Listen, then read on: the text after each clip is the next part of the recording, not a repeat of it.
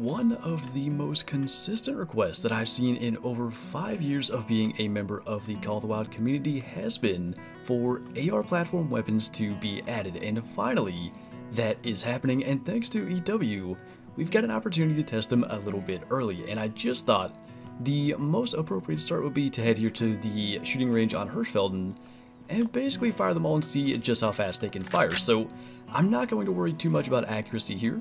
I'm just going to spam click and see just how many rounds we can get out of this 308 in a short period of time. Now, it's interesting they don't give you a magazine size in the Hirschfelden range, like it's unlimited. Of course, the mag size on all of these weapons is 5, but for the sake of getting to see all of them, we'll continue with the 223. You know, I feel the difference in the recoil. Like already, going from the 308 to the 223, I could feel like a lot more control. And with that, I mean, no scope, not bad. I think that's 75 meters. I wonder with the scope, using that 22, I mean, that feels like we could be incredibly effective. So I don't want to spend too much time at the range. We are going to head out now and try them out on some live game, and I'm super excited to see that 308.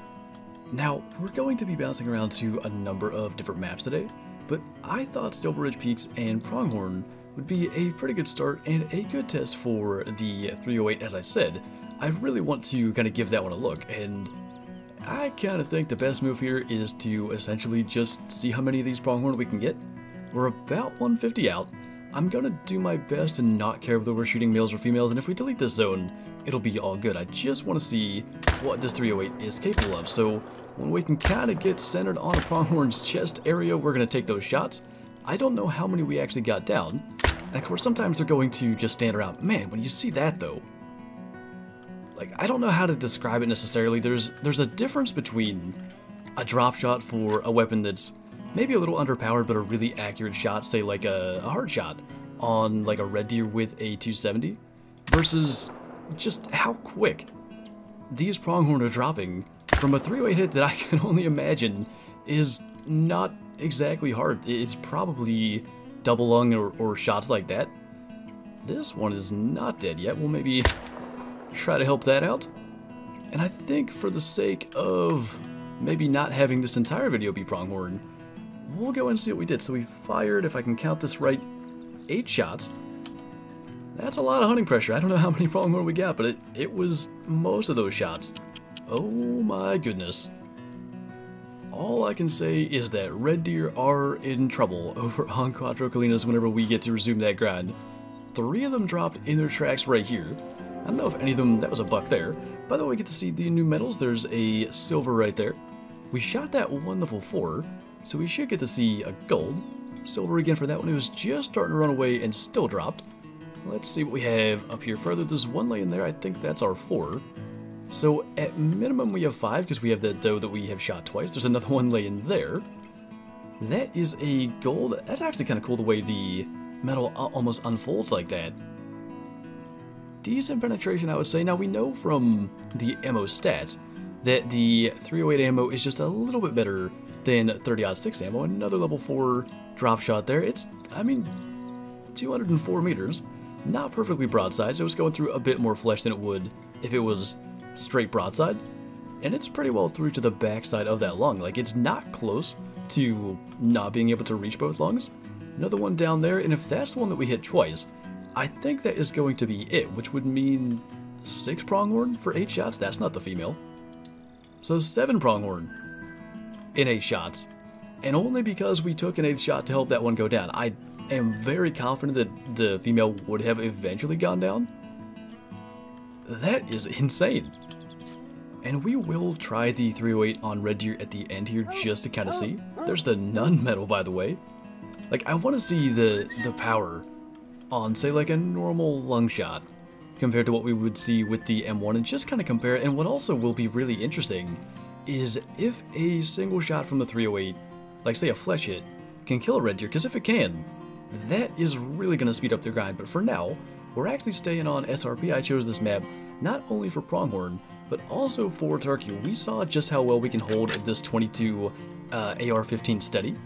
I think if we can find a group of turkeys drinking, it might be about as much carnage as the pronghorn were. I would say this will pretty much do, and this is in fact the light brown level 3 I've been mentioning on a number of occasions. You guys on the stream wanted me to shoot it, we actually couldn't find it that day. And I think this might be the perfect chance. I mean, obviously there is a new update here and nothing has changed in terms of the frequency of light brown showing up, so I'm not too convinced anything is going to change, and I think it's time we go ahead and take it. So we'll start with him. There are a total of 5. We've got 5 rounds. Let's see if we can get them all by the time we are done here. That was really close to missing that one shot. There's 6 actually. Okay, when we hit 5, hunting pressure is going to be ridiculous. I've got to say, like, the temptation to shoot everything in sight with these guns is absolutely there, and it may be a, I don't want to call it a requirement, but maybe a good practice to set up tripods anywhere that you intend to use these weapons. I think we just killed 7 turkeys, so probably our record for shortest period of time to have, I think, 14 kills now in a video. Pretty sure everything dropped and dropped rather quickly, so we'll go ahead and clean up here. I mean, just look at this. That, in my opinion, that never could happen with the 22 Virant. I don't know what it is. I don't know that the 22 Virant had that much recoil. Maybe we never tried it. Maybe it's simply that, but it just seems that there's something different. Whether it's the rate of fire, it'd be interesting to compare. I truly don't know, but we never did anything even close to this. And like I said, it could well have been just simply trying to avoid the hunting pressure. And because of the new weapons, it's kind of an excuse to go ahead and create it. But finally, this level 3 light brown that we've been seeing for, it feels like over a month. It is a diamond. There's the new diamond medal with a little diamond at the top. That's pretty neat. I'm not sure it could do with a little more pop, I guess, might be a good description, because it kind of resembles the silver medal a little bit. It would be nice if there was something more to it. I kind of get it though, I think, because the game has moved towards great ones being more popular, I guess. So the old diamond medal was like fully filled in. I'm guessing the great one medal now will be. Hopefully that is something we can figure out sometime in the near future, but I'm sure we'll do something with our light brown diamond there. Like I said, I'm not too convinced anything is going to be changed with that at this point. It's been here for quite some time. You guys wanted to see it shot on Monday's live stream, so why not take it out with a brand new weapon? Also, before I forget, we are going to be streaming over on Twitch with these new weapons in a little less than an hour now that we're into this video a little bit. 1 p.m. Eastern, we're going to be starting that stream. If you want to check that out, the link will be in the description or just twitch.tv/Flinter Gaming. But that is 7 turkeys, and I think now time to switch maps. I wonder, I grabbed the wrong gun, but it's tough to, when they're running around in circles. Let's just put the scope back on. This is the 223, which would be legal for these guys. What? Oh wait, no, it was the 308, okay. I thought I grabbed the 223, which would have been insane if that was a drop shot. It was the more appropriate weapon, I would call it. Bit of a misclick, but it resulted in a drop shot on a silver. I mean, that is insane. Liver double lung on something with that kind of fire rate, when it's got that level of power, it's gonna be tough to top, I've got to say. I feel like axis deer are the obvious animal to test the 223 on, and this time we'll actually use the 223, so it was a fairly easy choice to come to Parque Fernando, and we're going to try getting a little bit closer. Axis deer are of course a class 3, and the 223 starts at class 2, and I just think maybe getting a bit closer is going to help us out. I didn't even realize some of those were up there, but let's just focus on the closer ones. They are going to spook a little more quickly than I'd like, but I think the closer range may help us. Now, I do expect, that shot might not have been that good, I do expect these shots to take some time to bring them down, even with a vital hit. But the question's going to be, can we bring them down with that 223 ammo reasonably quickly? And, I mean, we see that one running off with probably a vital hit. I'd say that also was a vital hit. I think they all are. Now, I would classify the 223 as underpowered for an axis deer, but I was considering maybe trying to find a pack of coyotes. I think they're more likely to spook so quickly that we wouldn't be able to get as many shots off as we did there, and at least in this video, I really wanted to test the capabilities of the ARs to bring down like a whole bunch of animals. And of course, again, we're deleting zones, tripods would be better, but for the sake of getting to test things out, I think it is worth the potential problems it may cause down the road. But looks like we got a minimum of 4. Now that one shot was a bit far forward, so it may not have been the lung, but clearly at least 4 out of 5 were.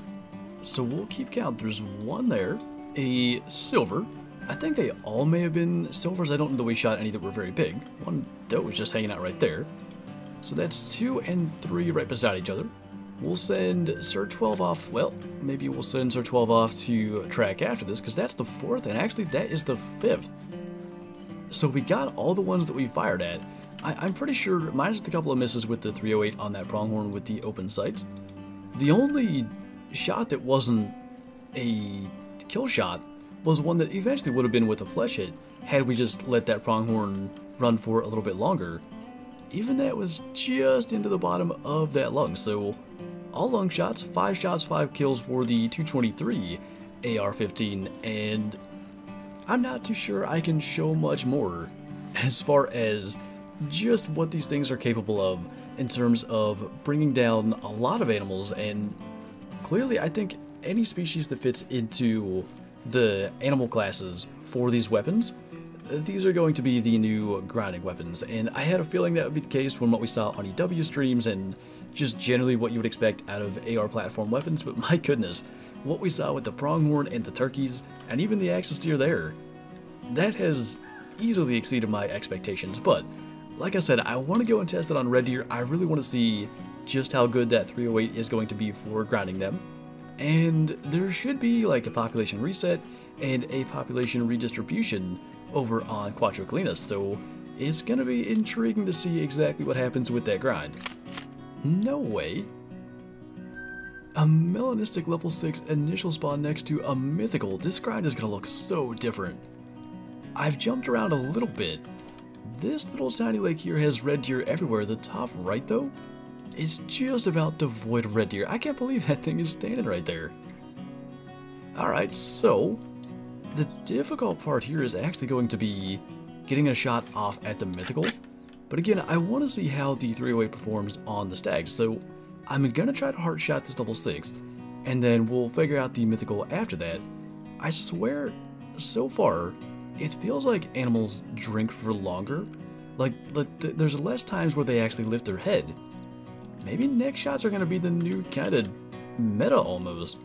That or just alerting them. But in the past, like, no doubt they'd lifted their heads a couple of times by now.